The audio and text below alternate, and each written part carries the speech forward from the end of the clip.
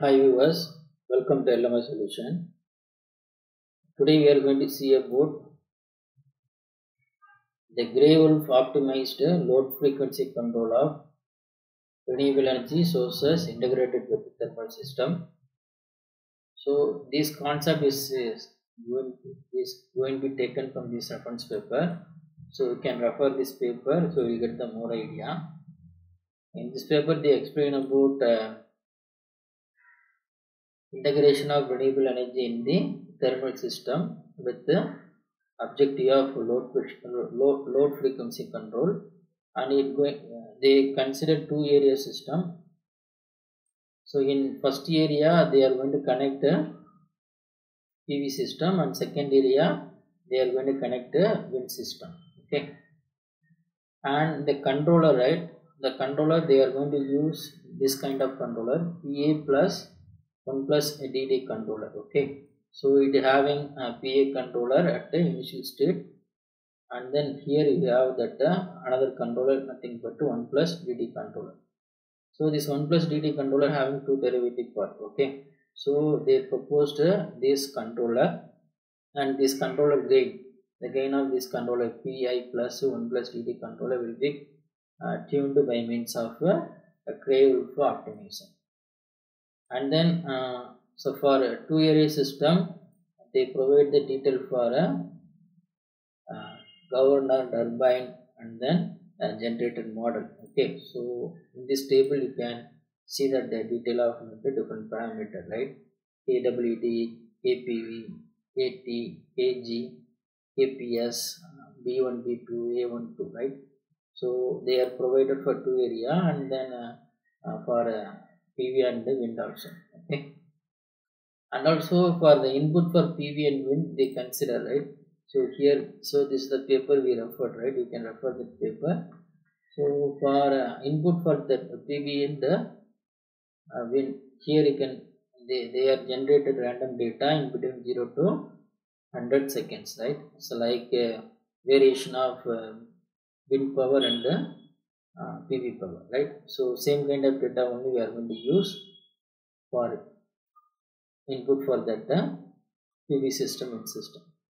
So here you can see that based upon this detail we develop that Simulink model. So here you can see that we have the Simulink model. So model having two areas, right? So this is area 1 and this is area 2, and area 1 having wind transfer function, and area 2 having area 1 having PV transfer function, and area 2 having wind transfer function. Okay, and then here we are using governor, turbine, and the generator load model. So in area 2 also we have a governor, turbine, and generator model, and here we have that controller, right? PI plus 1 plus DD controller, right? So this controller parameter going to be tuned by means of, that means here you can see that variable KP1, KA1, and then here we have variable AD11, AD12, okay, and then here we have, that means area 2 also having that PA plus 1 plus TD controller. So this is having variable KP2, KA2, KT1, K22, right? So this parameter going to be optimized by using GWO optimization. So in order to optimize this parameter we need objective function. So here we are going to take the objective function as per the paper, right? So here they are mentioning that objective function which is equal to integration of del f1, del f2, del pti, right? So here we consider ITA, right? Integral time multiplied absolute error. Okay, so we are taking absolute value of del f1, del f2, del pti, and then added here, and then it will be multiplied with the time, and then here we apply integration. So finally we will get ITA, right?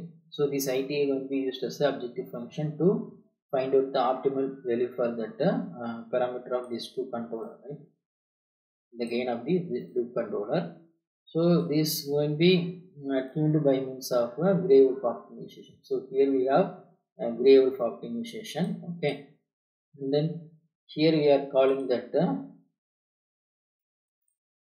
objective function. So here we are calling that objective function, and then we are getting that ITA value, right?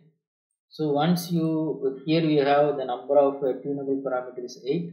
So maximum number of iteration we are consider 50, and then after maximum number of iteration, so it will provide the best value for that KP1, KA1, KP2, KA2, KD11, KD22, and K21, K22. Okay. So here I am going to execute this one. So it will be execute that optimization process.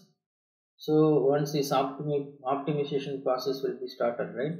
So this model will be keep on running to get the detail of ITAE, and then for finding the best optimal value. So here you will see that.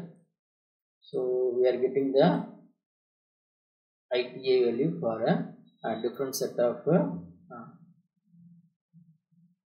gain value of PA plus 1 plus D2 controller, right?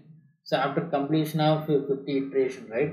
So we will get a better or optimal result for a KP, K8, KP2 and K2, right? And KD11, KD12, K21 and K22. Okay. So you can use that value for control that LFC of the thermal system along with the renewable energy sources. Okay. So normally it will take some time to get the optimal value for the gain. So we will wait for some time. So after completion of 50 iteration, so we will see the result in the command window. So the result are now we are provided here, right? So these are the result we are getting from the GWO. Okay.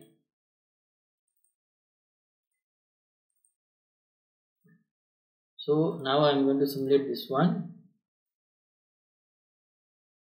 So you will see the result. So this is a result we are getting for a LFC control with the thermal system included with the renewable energy sources, and also you can check the result. You will get the similar result. So here the result, right? So we will get the similar result of that paper. Okay. So this is working of GWO optimized LFC control with including renewable energy and thermal power plant. Thanks for watching our videos. Kindly subscribe our channel and also click bell icon for notification about upcoming videos. Thank you so much. Bye bye.